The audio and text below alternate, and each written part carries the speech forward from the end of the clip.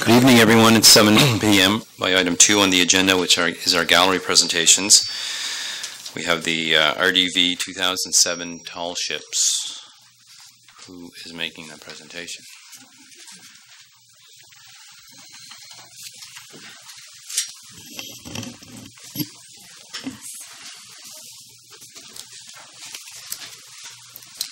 Just hit your mics.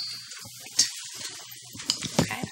State your names, please. All right, my name is Amanda Momberquette, and I'm the chair with Village on the Canal Association. I'm Jerry Gibson, just a member of St. Peter's and work at the St. Peter's Marina. So we're just going to run you through our plans for tall ships this coming summer. We're really excited to have been selected as one of the guest outports in this international sailing competition, and we're going to tell you all about it this evening. So, tall ships are going to be arriving in St. Peter's, docking at the St. Peter's Canal for a period of 3 days from August 4th to August 6th this summer. So it comes just at the end of Nicholas Denny's days, so we've wrapped it up into that festival. For those of you who are unfamiliar with the international race, the RDV 2017 has a whole guest ports program. The base port this year is Quebec City, but we are fortunate in Nova Scotia to have quite a few guest ports where ships will be visiting. In this region, you'll see them arrive in both St. Peter's and Port Hawkesbury. So it is part of Canada's 150 celebrations. The whole RDV 2017 goes from late June to the end of August 2017. There's an opportunity for vessels to visit 33 different Canadian ports between Newfoundland, Nova Scotia, PEI, and New Brunswick. And the idea was to provide the ships and tourists with an opportunity to sample maritime heritage and different cultures. It is a really unique travel opportunity, and I think there's still spots on some of the legs for some of the boats if you wish to learn how to sail on a tall ship. So the tall ships in Nova Scotia are being organized by the Waterfront Development Corporation based out of Halifax. The entire festival internationally is the Tall Ships International Limited and Les Rendezvous Naval de Quebec organizing the regatta. But here we've been working with Waterfront Development based out of Halifax. They've been engaging the outports in a province-wide celebration. They did the announcement a couple weeks back on which ports and the types of ships you would see in each port. Destination Cape Breton has been a big part of the organizing piece on this as well. We're trying to leverage the maritime culture and heritage to have an economic development impact in our communities, obviously. The more visitors that we can attract to the area, the better. I want to introduce you now to the ships who will be visiting our port. We're really lucky to have 3 major ships visiting this year. This is the Mist of Avalon from Toronto, Ontario. She will be in port with us, and that is a length of 25.31 meters. The Mist of Avalon will accompany 2 other ships, the second being the St. Lawrence II from Kingston, Ontario, at a length of 21.84 meters, and the When and If from Key West, Florida, USA, with a length of 23.92 meters. So 3 really large ships in our port this coming summer, and they're going to make a great big impact at the National Historic Site at the St. Peter's Canal. As a guest port, we have received funding from the Waterfront Development Corporation, so the county has signed a contract, which we are very appreciative of you being the applicant. The project is obviously a lot larger than any of the typical community festivals that we have undertaken in the past, and the county's participation was integral to us being able to successfully host this event. It is integrated with a couple of additional events, as I mentioned. Nicholas Denny's Days is July 31st to August 6th, 2017, and Swim the Canal is happening on August 5th. So there will be swimmers in the canal with the tall ships, and we can't wait to see what that's going to look like. It'll be crowded in there. It's going to be great. So we'll just take you through a run-through of our events. What we tried to do was incorporate as much of our cultural assets as we possibly could. We are going to start Friday, August 4th, with a village welcome. we're planning for a traditional First Nations welcome. We're looking at integrating a lot of children's activities into the program as well. A pirate fun run for kids is one of the things that we will be doing.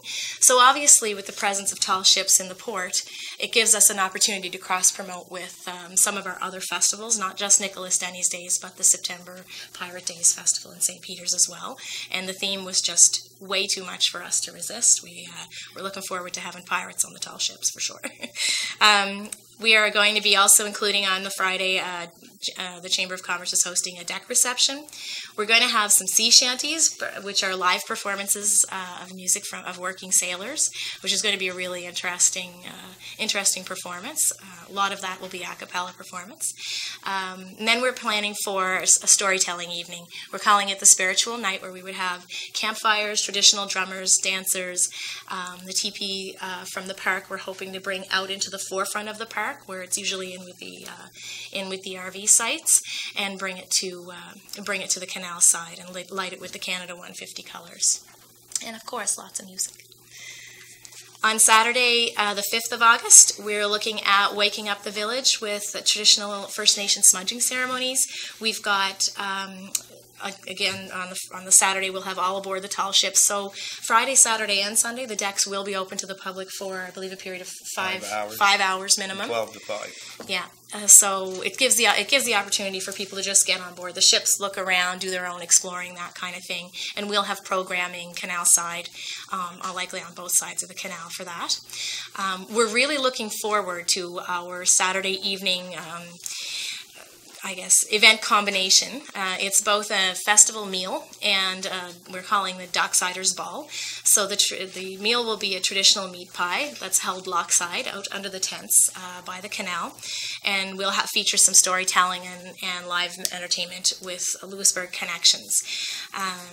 We've got the Docksiders Ball combined with that, where we'll have traditional folk music, lots of really great sound that's reflective of our culture, and then topping that evening off with a display of fireworks. So that'll be a really dynamic series of events for sure. And then for those who don't stay up too late on Saturday, we have a Village Sunrise Fun Run that we do. It's part of our regular suite of Nicholas Denny's activities, and this year we'll theme it around the ships. The decks again are open to the public. We'll have hodgepodge parish potluck, which will feature some of the best homemade cooking of the region. I'm really excited to be offering as well a trading post. We've got an 18th century trading post planned for canal side. So as we kind of wrap up the events on the Saturday evening under the tents at the canal, we'll be cleaning that all up and opening the tents into a market the next day for most of the day. We've also got some tidal lock demos that we'll be doing and photography experiences featuring Wallace McCaskill, of course. And then the small event, Swim the Canal, where I think we'll probably have upwards of 100 swimmers in the canal with those boats, will also occur that day. And we're looking at, to wrap things up on the Sunday, we're looking at doing a tall ship salute. So just to kind of recognize the fact that this is a historic event for Richmond County and all the communities around, we'd like to really send these ships off in style. So we're organizing First Nations drummers, bagpipers, and I don't want to let any cats out of the bag, but I'm working on a cannon to see if we can have some really loud noise and have ships accompany the tall ships out into the bay. I think it'll be a really great experience for visitors and residents alike. And they will leave it at 6 o'clock on Sunday evening. Yeah, and they'll be leaving at 6, so the sun will be just still high enough in the sky that you could really enjoy that as part of the experience. And that wraps up our schedule. So a lot going on in those few days. I should mention there'll be a parade, a ship and pirate themed parade on that Sunday as well, but it won't be happening canal side. It'll be up more on the main street in St. Peter's. So some of the legacy and lessons. These are some great pictures. I don't know if you can see them well, but anyway.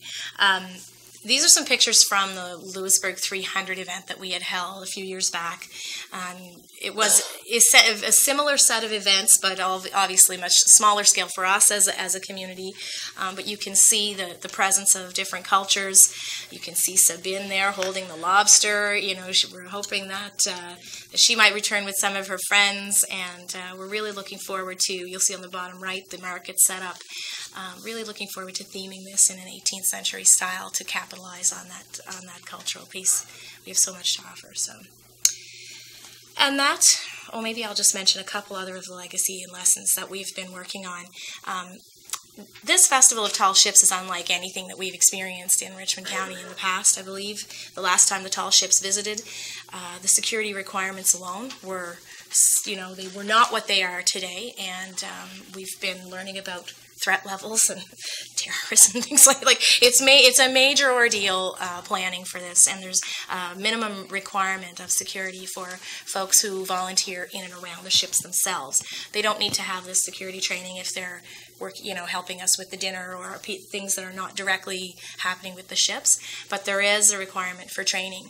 The great thing about that is that it'll be a legacy for us to be leaving of knowledge-based building in our community. We're really looking forward to connecting as many students into that as possible as well, so that they can gain that experience and knowledge about how to host an international festival. So there's a lot of community capacity building that have been going on. And I really feel that it sets a precedent, and we talked about this, about putting Richmond County on an international stage. This is a major event with a lot of moving parts, and I'm excited to see the county and the people in the county have stepped up to the plate for this. We also are still calling out for some volunteers. We have a few places where we could use some help, particularly with some of the children's activities, and security. We're looking for security people to help with the security station. Bags will need to be checked as they go in and out of the ships, that kind of thing. Sort of Disney World level security. So we're looking for some helpers with that kind of thing. All supplies and training provided, of course. And of course, anyone who is looking to help, dress up. We're looking for lots of themed costumes in the village that day, and frankly, I think that'll be the funnest part. So I think that wraps it up. Does anybody have any questions? I went through that really quickly. I'm sure it's a lot of information. But any questions from council? Mr. Gayash? I guess it's not a question, but Gary Gibson, long time no see, because last time I seen you, you were in charge of the waterfront project in St. Peter's. Yes, that was back in '98, I think. Was it that long? It's been a few years, yes. Been a few years, but I think this is a great project, and it seems to me, is there funding available for that from Rendezvous, Quebec? Isn't that a parcel from... Yeah, my understanding is the funding was channeled through Canadian Heritage to the Waterfront Development Corporation, and then we've signed a contract where the county has with that organization, Waterfront Development. So any of the outport programming, the funding is being channeled through the Halifax Corporation. That's right. No, I think it's a wonderful project, and I commend your organization for going through this. It's very important, and it's beneficial to all of Richmond County. Gary, it's good to see that you're still involved in the community. So. Can it be Jerry, not Gary? Gary. Oh, sorry. Yeah, I know what you mean now. I apologize. Is that all, Councillor Gayash? Councillor Martel?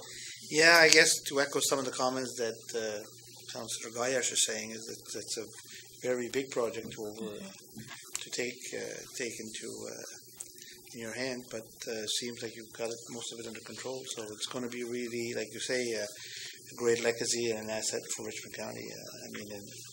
On the heels of what's happening with the tourism and stuff, it's a great start to even to kind of put the feelers out there to see who will show up and how it will work out. So best of luck, and it's great to see people involved in such a huge project. Thank you. Thank you. I do also want to mention, just very briefly on that note, the reason that we're feeling like we kind of have this under control is we're feeling pretty confident about it is because of the way that people have stepped up. The private sector in particular, have begun to contribute time and resources to the effort, and that's everything from gangways to whatever, so it's making a big difference in terms of our ability to pull this off, and I think they need to be recognized for that, so yeah. Councillor Boucher. Thank you, Warden Marshall. Well, first of all, let me commend Jerry and our guests here for bringing us this presentation. The tall ships has came a long way in the last few years, and there's a lot of work being put in, and it's only right that the municipality support their effort in any way we can. So, thank you very much, guys. That'll be money from your fund now.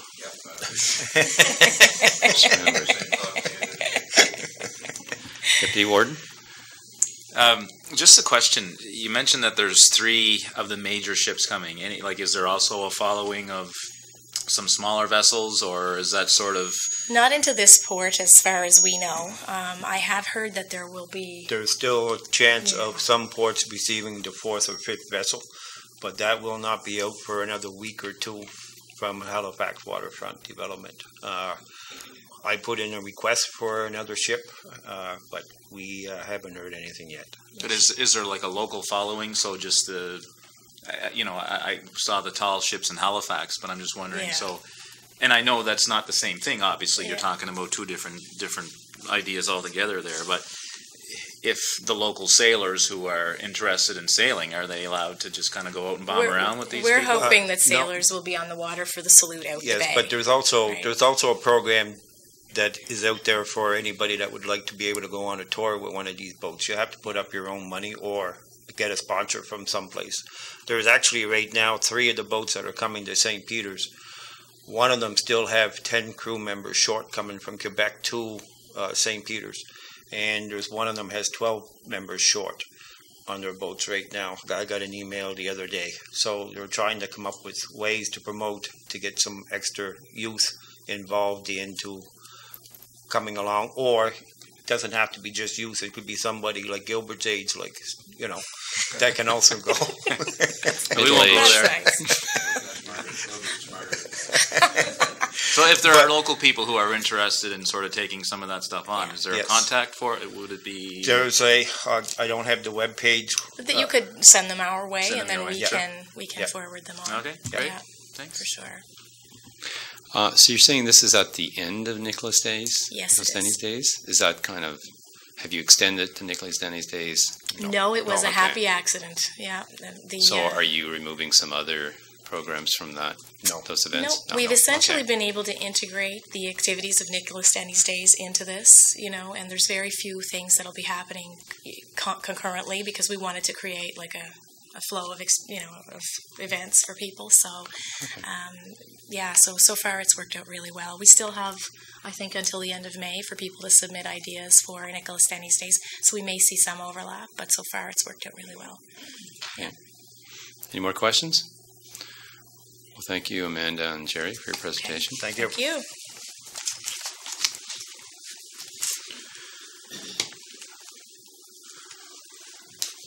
Moving on to item 3 on the agenda, the review of the minutes.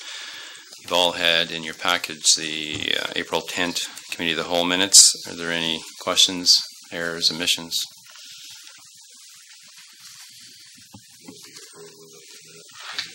It's been moved by Councillor Boucher that we approve the minutes as presented. Is there a seconder? It's been seconded by Councillor Martel. Discussion. Questions have been called. All those in favor signify by raising your right hand. Motion carried. On to item 4, any items that anyone wants to add this evening?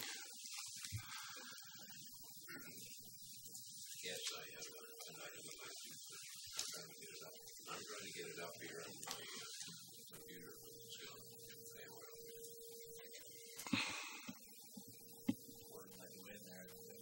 No, just hit your mic. Okay, there you go. Okay.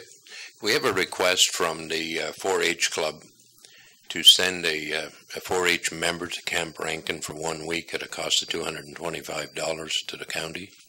I'd like to make a motion to accept that request. Make that motion and items added. Yes. You want to add that? Okay. Unanimous consent of council? Add that? Okay. Any other items? Well, I'd like to add one, and it has to do with the travel expense policy. I have unanimous consent. Yes. Okay, so that'll be 2 items added. Any other items? Need a motion to accept the agenda as presented with the 2 items added. It's been moved by Councillor Martel, seconded by Councillor Boucher. On discussion.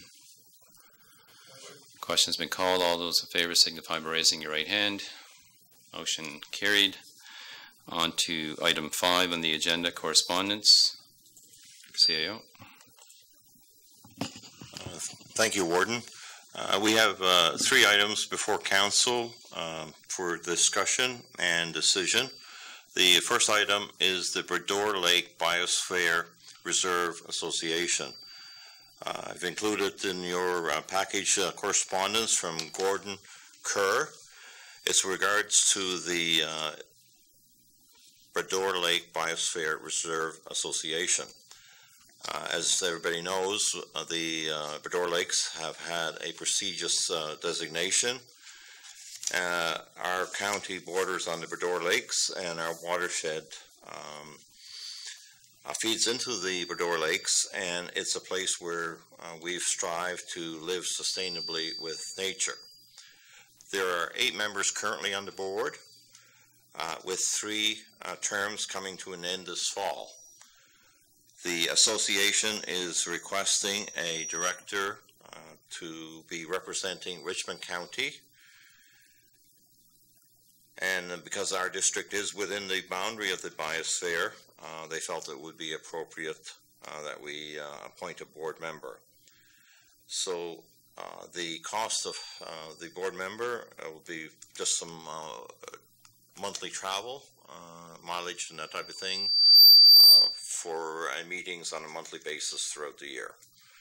So I'm asking council for appointment of a board member to this particular association.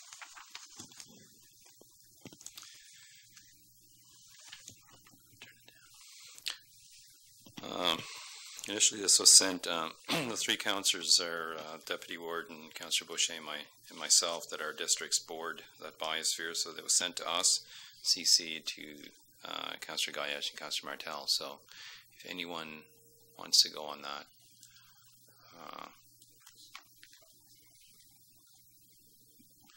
Deputy Warden? Yeah, I believe I did send an email back then, and I don't know if I did get a response, but my question was when the meetings actually did take place. Was it through the day thing, or was it an evening thing? My impression is that these meetings take place throughout the day. It's a good question. If it's an evening commitment, I certainly don't mind doing it, but if it's through the day, I can't.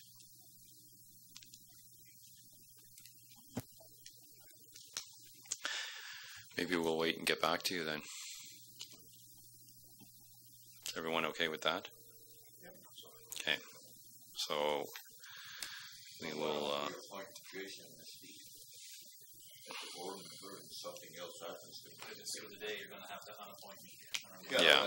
Well, we'll do that. Then I'll have a motion for that then. Yeah, I move that. It's been moved by Councillor Gayesh that Deputy Warden McLean be appointed on the Bredor Lakes Biosphere Reserve Association. Is there a seconder? It's been seconded by Councillor Martel. On discussion. Question's been called. All those in favor signify by raising your right hand.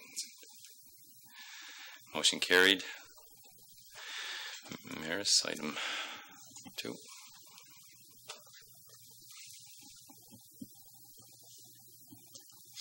The second item for council direction and decision on involves the CDENE and a request to nominate a board member.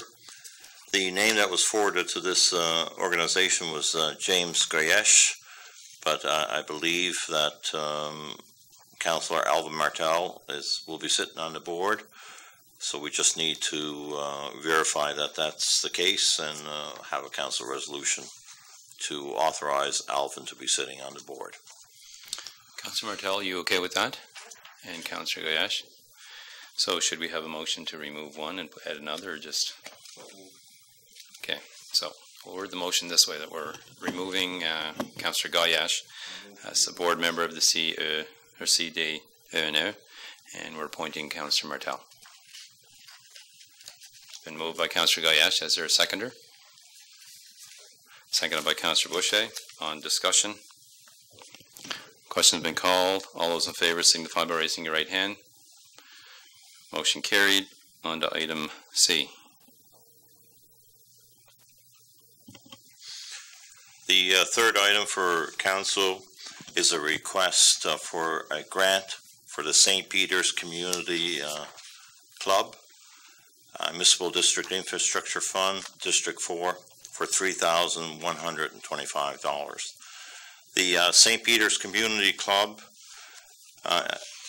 function is to operate the Nicholas Denny Museum. The museum was opened in 1967.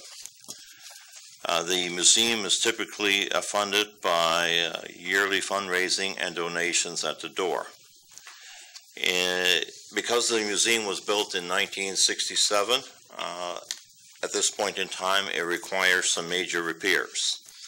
The request to the municipality is to assist in funding to replace the cedar shingles on the roof, including the fascia and soffit, as well as remove the top portion of the chimney, which is deteriorating. And then phase 2 is to build and install a frost wall and repair the joists and beams in the foundation of the building. The project, the first phase, will be obviously the replacement of the roof and replacing the facade, fascia and soffit, and the work is anticipated to be completed by the end of May, depending on funding availability. And the second phase will occur and be completed in the fall of this year. The project will take approximately 800 man-hours. And because of the needed repairs on the building, there's a potential of damage to the documents and affidavits that are in that building. The cost of the project is estimated to be $63,927, that being $42,327 in materials and $21,600 in labor costs. The financing for the project is stakeholder equity, $12,857, provincial contribution of $47,945, and the municipality of the county of Richmond is being asked for $3,125. The request and application form has been duly filled out. It also includes the statement of income and expenditures for the club, the balance sheet for the club, as well as its budget and documents of incorporation. So this grant is ready for council's approval. So do we have a motion? I move Your mic. I move the approval of the grant for the St. Peter's Community Club out of my district activity fund, or addictive infrastructure fund. Infrastructure. Okay, it's been moved by Councillor Boucher and seconded by Deputy Ward McLean that we take $3,125 out of District 4 Infrastructure Fund. On discussion, question's been called. All those in favor signify by raising your right hand. Motion carried. On to the items for information purposes, which is the list of checks. There's some checks for the water utility and some for the under the general. If there's any questions on that, you can forward that to myself or the CAO. Moving on to item 6, which is items added. Councillor Boucher.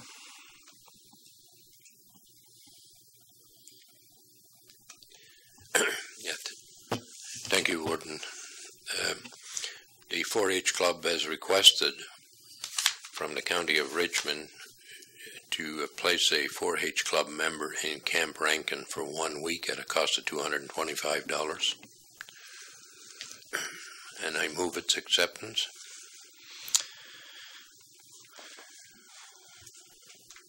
Where are we finding that at? Just under the county general, or you want to do this activity? Take it out of my activity fund. Okay, I think we probably have to go through an application for that. Yeah, and get an application filled out for that. long as we have permission from council to do that. Yeah. When do they want that? Sooner than later. We'll get that in. It'll be approved at the end of the month. Thank you. Okay, on to the second item added, and it's for myself. And what I want to say is that, no, we don't think we need a motion. We'll have to wait for the activity grant to come in, and then we'll make a motion. On to my item. My item is that I'm giving notice that I will introduce a motion at the next regular council meeting to amend Schedule A of the travel and expense policy to change Section 1.3, which is the vehicle use, from the provincial rate per kilometre to the average of the provincial and the federal rate per kilometre. We don't need a motion for that or anything, just giving notice. On item 7, which is the 15-minute question period. Anyone has any questions on any items discussed this evening or anything else, please come up.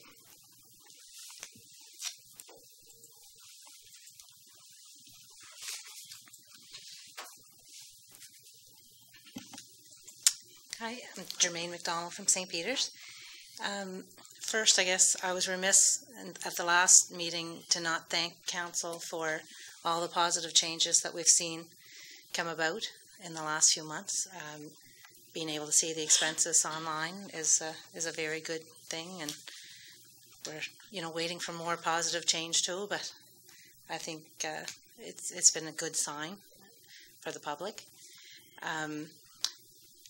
Having said that, I guess my next question is people are wondering about the RCMP investigation, if it's still ongoing, if we're going to be trying to collect monies that were said in the forensic audit that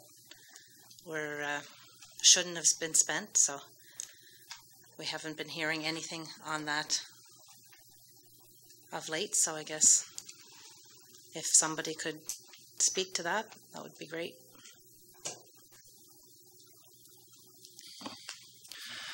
Okay, the money from municipal affairs, that question's been posed. We will wait. Somewhat been posed to, we had some members from municipal affairs here this evening.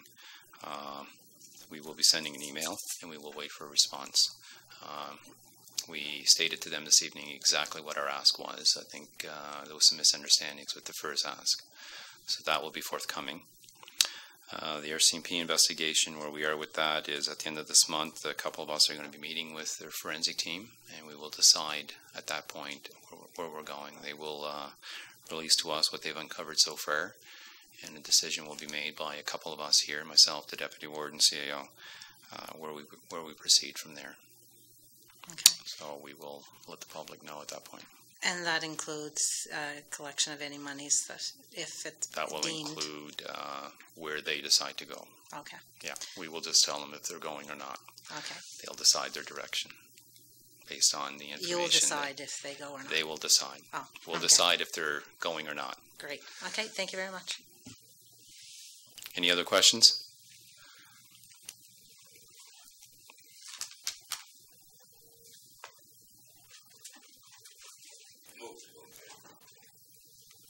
No other questions?